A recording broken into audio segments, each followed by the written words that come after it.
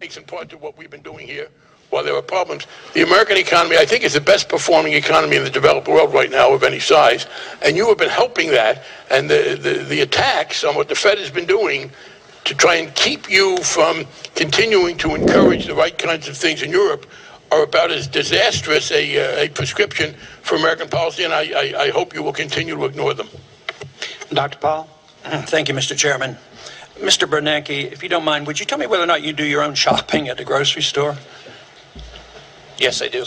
Okay, so you're aware of the prices. But, you know, this argument that the prices are going up about 2%, nobody believes it. You know, and the old CPI says prices are going up at 9%, so they believe this.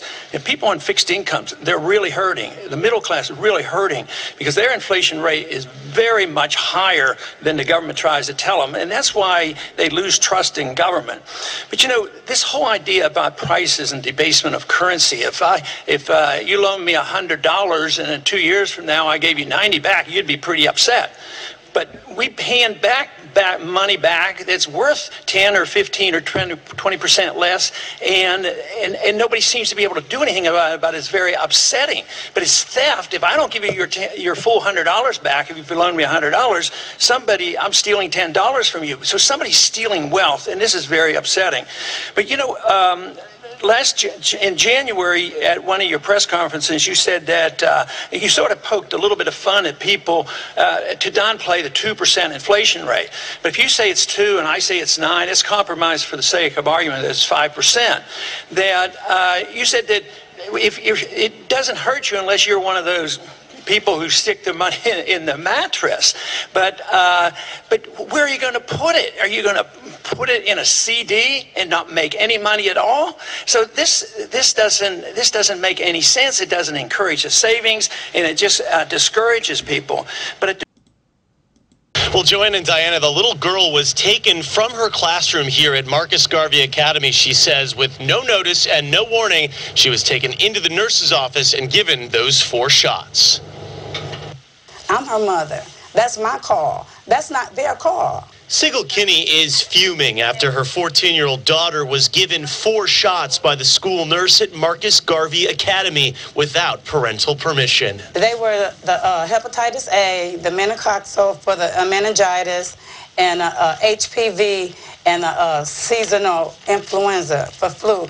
I never give her a flu shot. At the request of Sigel's 8th grade daughter, we're not showing her face or using her name. The 14-year-old daughter says she was called out of class by the school nurse back on January 30th and sent to the school's clinic, which is operated by St. John's Medical. She comes home, hand me the envelope with the shot record in it that they had given her in school.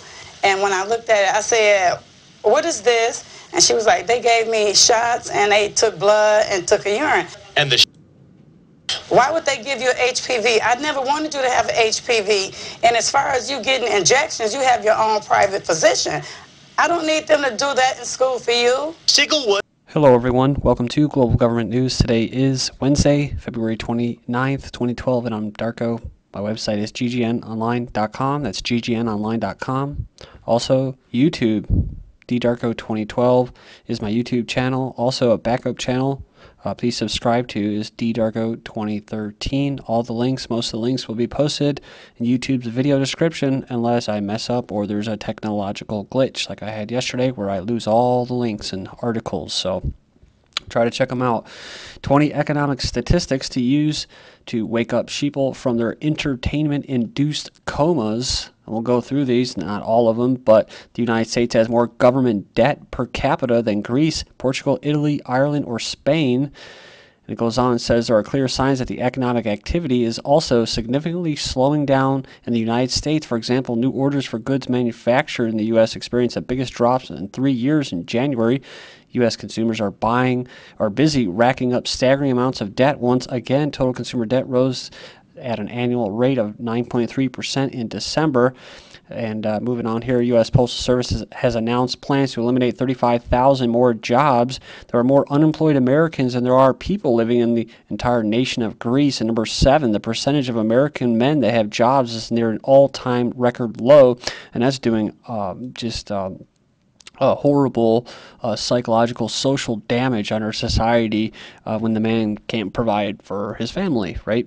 But then again, you have the eugenicists and the social engineers, the people who are carrying out this economic warfare with the hidden inflation, like you saw Ron Paul pointing out, that women have to get out of the house and then they have to be able to pitch in, right? They shouldn't have to do that, but they do it, and they're told that, oh, you're free, you're equal to your counterpart, you're just like a man, you have a penis, you are a man. It's just like, no, you're not. So you can go ahead and do whatever you want to do. You're free to do that, but you shouldn't have to do it because you need to feed your family. And then, of course, what happens? Well, when the man can't provide, he's laid off, can't find a job, well, then he's a piece of low-down, dirty piece of crap. And so he gets booted out of the house, divorce happens, makes things worse. And then what happens? Well, the child goes with the mother usually, who can statistically is not going to be able to support that family. The average duration of unemployment in the United States is nearly 3 times as long as it was back in the year 2009. There were 2.6 million long-term unemployed workers, according to the federal government. Today, there are 5.6 million. Wow. Finishing up, the number of Americans on food stamps has increased by almost 50% since Barack Obama first took office. Not blaming him, that's just what the author included. Right now, 48% of all Americans are considered to be either low income or living in poverty. So I'm going to move on here because I have a lot of news to get to. More bad news. Sorry. But U.S. water bills to triple. Not again, like gas. Not based off any demand or supply issues. They're just going to jack that shit up. Irish EU treaty vote threatens chaos. So Ireland has shocked Europe with plans for a referendum on the EU's fiscal treaty, a move that risks an unprecedented fragmentation of the Eurozone and a major clash with Germany. It gives the Irish people, I guess that's what we call them, we're just Sheeple slaves anyways, but the opportunity to reaffirm Ireland's commitment to the membership of the Euro. He told, and says here, all 3 major parties back the treaty, but analysts say there's a high risk of rejection by angry voters in the current fractious mood. And this is what it's all about. EU intrusive, that's what it gives them. EU intrusive powers to police their budgets of debtor states. Been denounced as feudal bondage, which is exactly what it is. Moving on here, we have third of UK postcodes have slow broadband speeds. So a third of homes in the UK have broadband speeds well below the national average. Again, this isn't based off any supply or demand issues. I've had personal experience with this ever since I've had internet.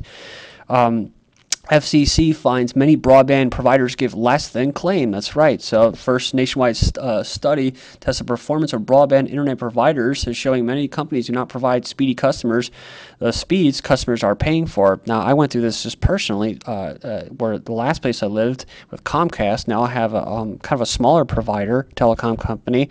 When I first moved here, I was paying for what? For 12, I thought it was 14 megabytes, but for whatever it's worth, 12 megabytes. That's what they said.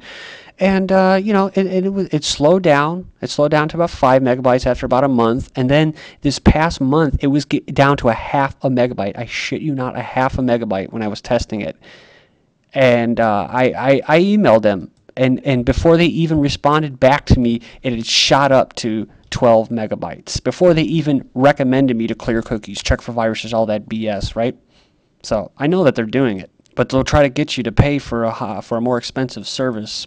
And don't fall for that. Give them hell. Argentina calls on firms to halt imports of UK products, so they're going to protest UK products over the Falklands, trying to grab their oil. UK sad and frustrated with Argentine decision to turn away cruise vessels sailing from Falklands, so they're turning away their vessels as well. Should Central America legalize drugs? Well, I think so, right?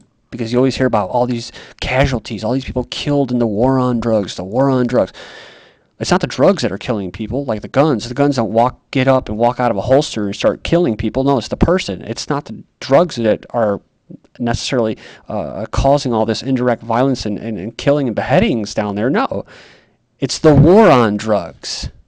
But the U.S. tells South America to shut up about legalizing drugs. That's because the banks and the bankers and the powers that be, they run the drug trade, right? And they run the banking scam.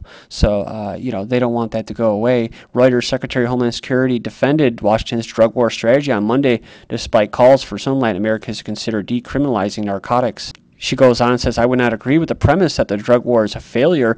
It is a continuing effort to keep our people from becoming addicted to dangerous drugs.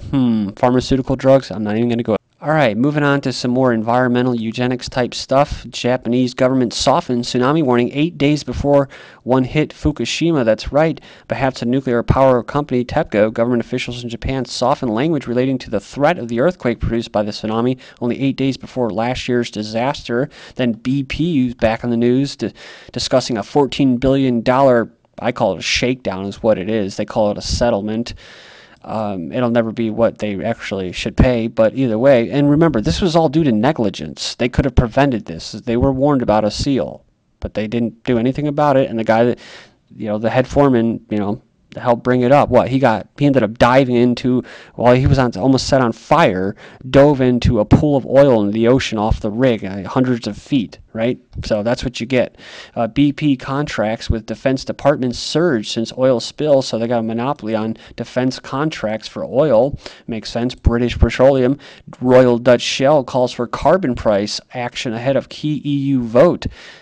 Basically going on and saying they need to take something like 1 billion or so allowances out of the ETS or emissions trading system. Talking about the carbon scam, another scam. Shell's executive vice president said, this is as key European Parliament committee prepares to vote on a set-aside of EU allowances in a bid to raise the carbon price, the price of carbon, which has nothing to do with the temperature, right? The temperature actually drives carbon, but it doesn't matter. It doesn't matter whether that's real or true or fact.